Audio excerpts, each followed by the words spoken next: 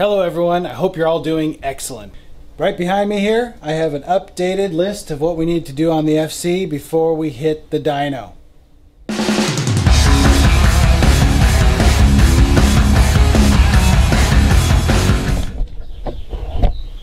So here's our list. You can see some of it we got done already in a previous video, which is great. We still have some big ticket items: rewiring the fuel pump, putting on a new suspension, getting our new throttle body on, and we're getting a list of supplies ready so we have everything we need to have a very successful dyno day in just a week from today. So today, well, first off, let me show you most of the stuff we have sitting right over here. There's a lot of great supplies and treats in here, which we will be getting to actually in another video, because today what we want to tackle is trying to fix and find the exhaust leak. Poor old girl has a pretty serious exhaust leak that makes her pretty loud and smelly inside. So here's a clip so you can see what I mean.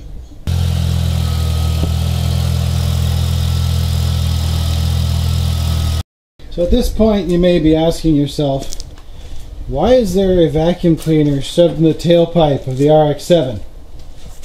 Well, we're going to use the trusty tried and true method of using this out to pressurize the exhaust system, spray it with some soapy water, see if we can find any bubbles and find some exhaust leaks.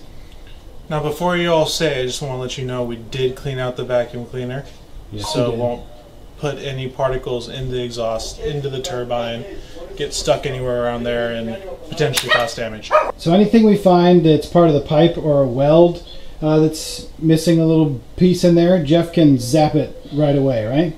Right, unless it's a part where it's actually from a gasket to like anything like that. We shouldn't really weld that together, but... Right. So our main concerns are, 1, the exhaust manifold to the engine block, 2, the flex pipe right there, and 3, this gasket right here. So let's get to it. All right. Hit it. Okay.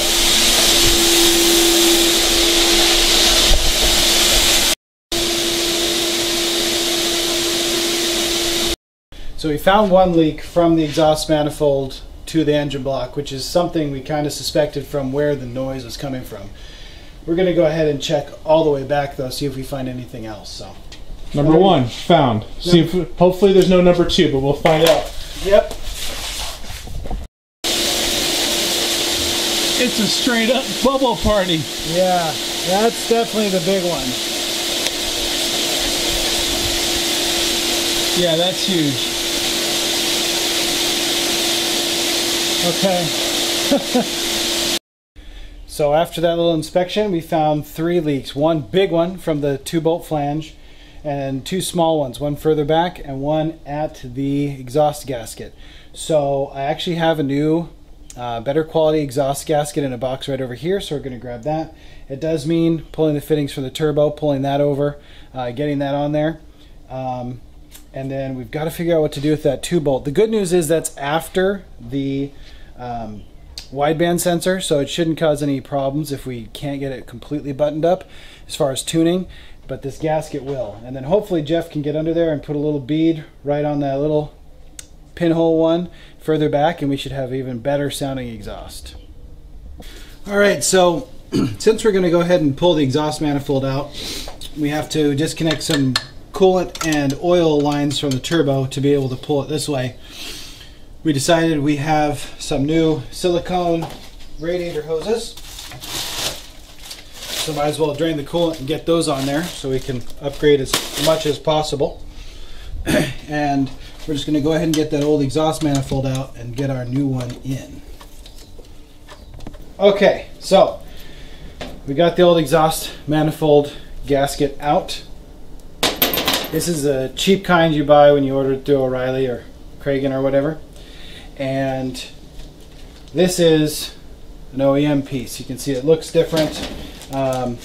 So we're going to replace that because we definitely had a smaller leak coming from the manifold to engine. So That looks like a nice piece, so we're going to go ahead and get that on and make sure it's torqued down really well. And then the other thing, the bigger leak, was from the 2-bolt flange. And I was using bolts like this, and you can see this head is really wide. And what we found when we took it off is that it wasn't tightening down all the way to compress the gaskets.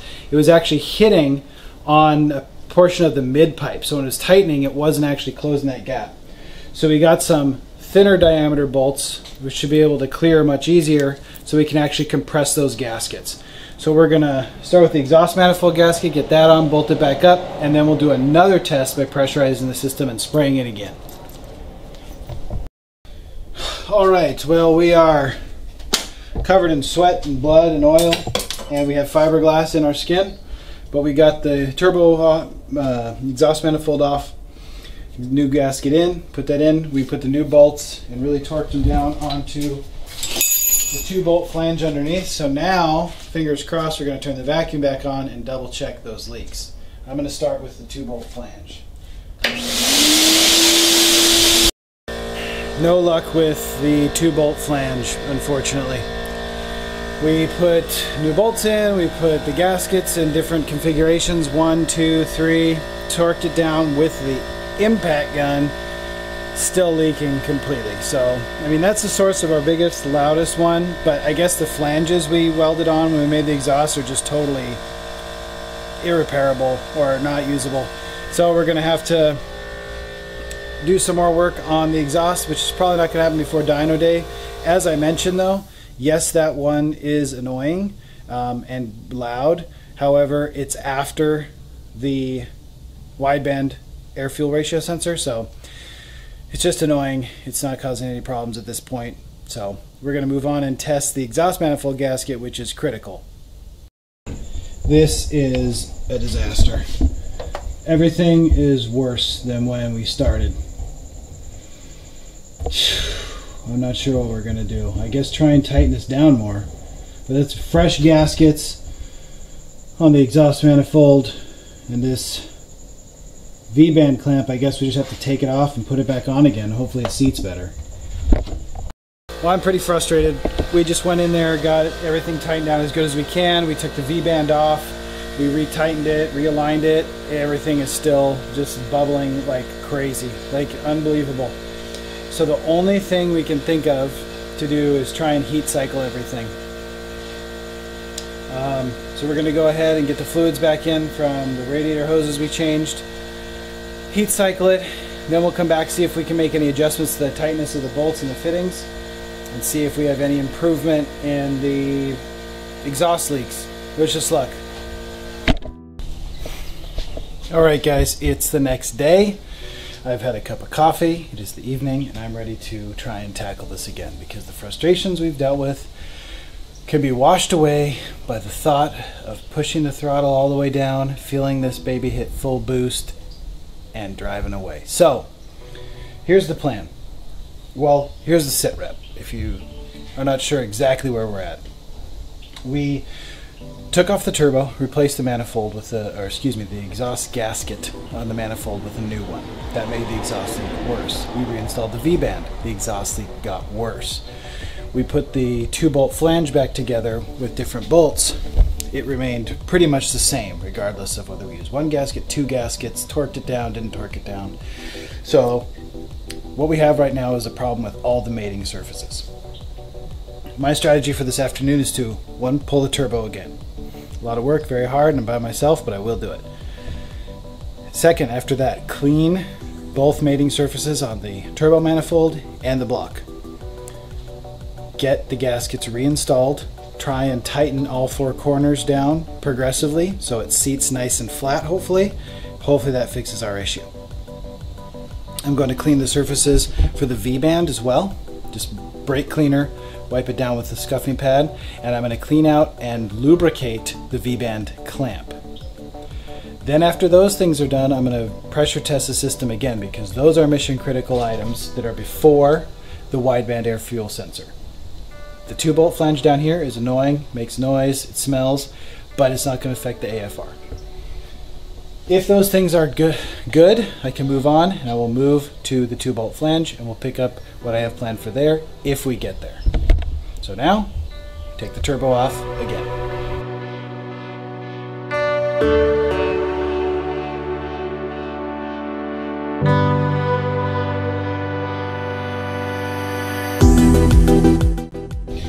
Okay, so the mating surfaces look much better.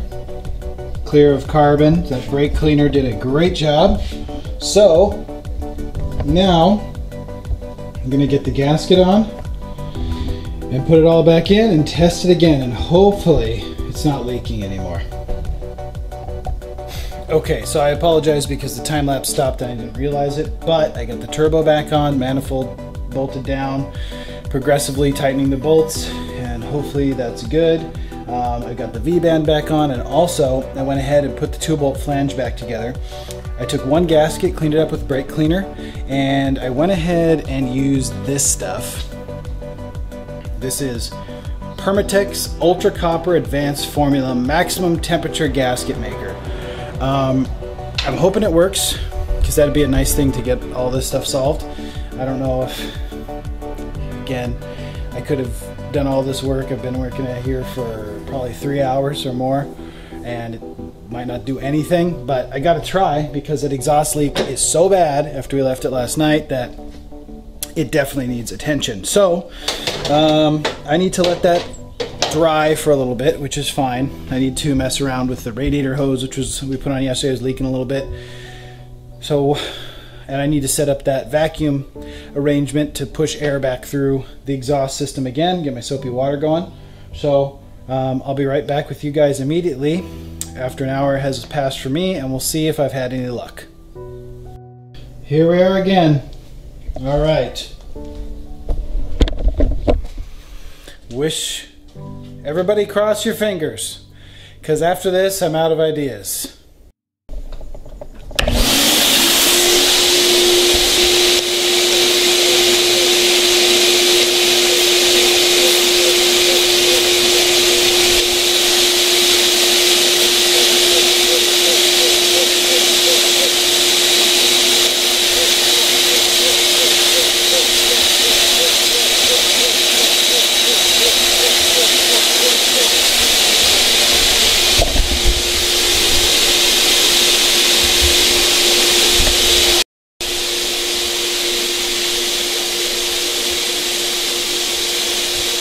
Okay, all right.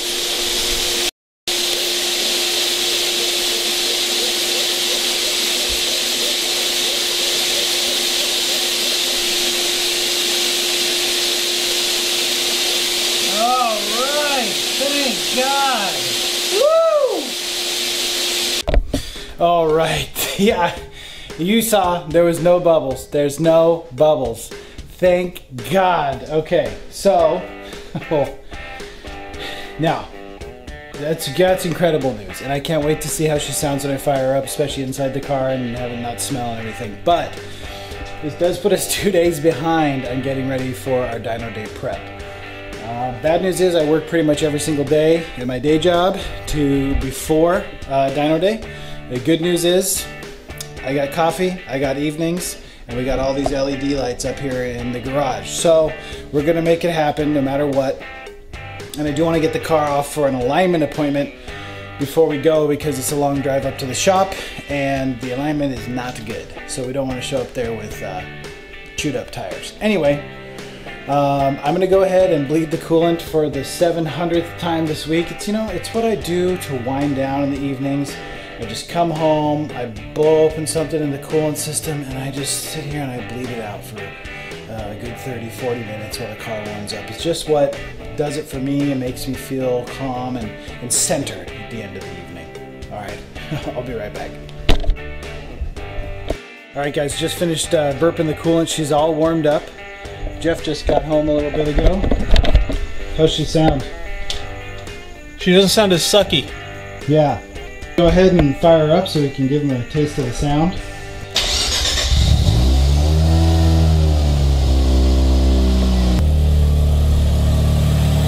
Listen to how quiet it is up here. You can hear just the clicking of the injectors firing. You can't hear any of the exhaust. Beautiful. Well, how's that feel, Jeff? Well, I wasn't here for the actual fixing of the fixing part, but it's nice that it's didn't defeat it, and you know it was able to be salvaged within a 24-hour period. Yeah, you saw some highs and some lows today on this video, but again, like I said earlier, everything's going to pay off as soon as I can mat that throttle and feel that boost.